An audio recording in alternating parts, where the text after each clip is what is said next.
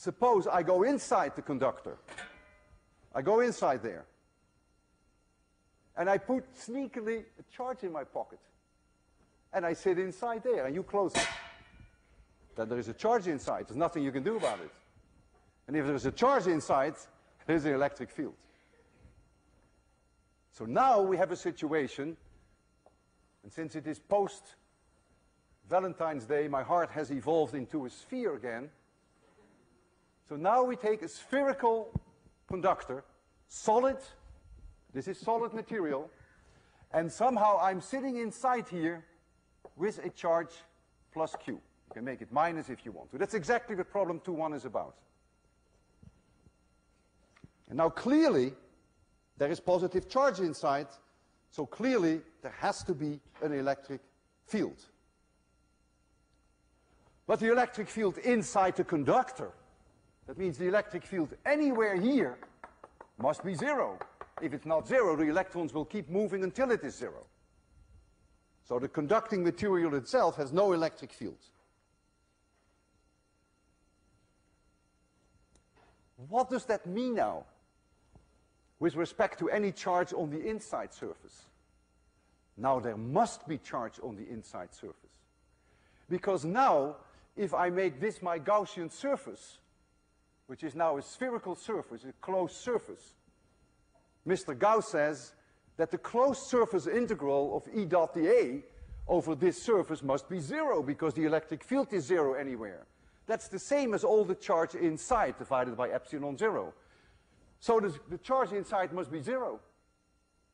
Since there can be no charge in the conductor itself, negative charge must now accumulate on the inside of that surface. So that the net charge inside this surface is zero. So now we do get charge on the inside. And how much charge do you get on the inside? Exactly minus Q, so that the sum of the two is zero. Now this conductor originally was neutral. It had no net charge. So therefore, on the surface of the conductor, we must now see charge plus Q. Because the minus charge on the inside came from the conductor itself, and so the sum must be zero. So now you get a peculiar situation that the plus Q charge inside, which creates an E field inside, creates negative charge on the inside, the same in magnitude, opposite in sign, and plus Q charge on the outside. And the electric fields, they are very complicated. The electric fields, let me try to put them in. I would imagine that if this charge Q is closer to this wall than to this wall, that the negative charge here will be larger in density than there. It's really an induction effect. The negative charge wants to go to this plus. That's really what's happening. And so since this charge is closer to this wall than to that wall, it will be able to attract more electrons. And so it's clear that the density of charge here should be higher than there. And so the field lines always perpendicular to the equipotential, so they must be always perpendicular to the wall, sort of like this. So I put in a few field lines. But here, the field will be stronger than there. So there is a field inside. What now is the charge distribution on the outside? That is the hardest of all, and by no means so obvious. It turns out that the charge on the outside, on this sphere, because it is a sphere, will be uniformly distributed.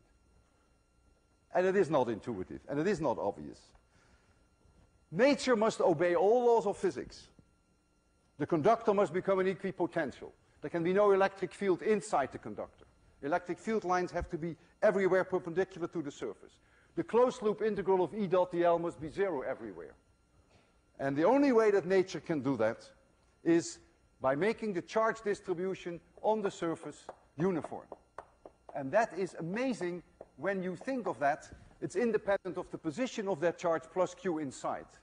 So if you start to move around with that charge plus Q inside, the outside world will not know. The outside world only knows that there is a charge plus Q uniformly distributed on the outside, because it is a sphere. That would not be the case if it were a heart. But the outside world has no way of knowing that you are moving that charge inside around. So I'm sitting inside there, and suppose I crawl inside there with a rubber rod and with a cat. And I use the rubber rod on the cat, creating positive and negative charge, same amount. The outside world will not know because I don't change the charge inside. I only have this plus Q in my pocket. The fact that I create plus on the cat and maybe minus on myself, the outside world will never know because the sum of the charges is still Q. They may hear the cat scream, that's all they can hear. But they have no way of knowing that I'm fooling around there with charges. And so, the outside world has no way of knowing what happens on the inside. And we call that electrostatic shielding. That's the effect of a Faraday cage.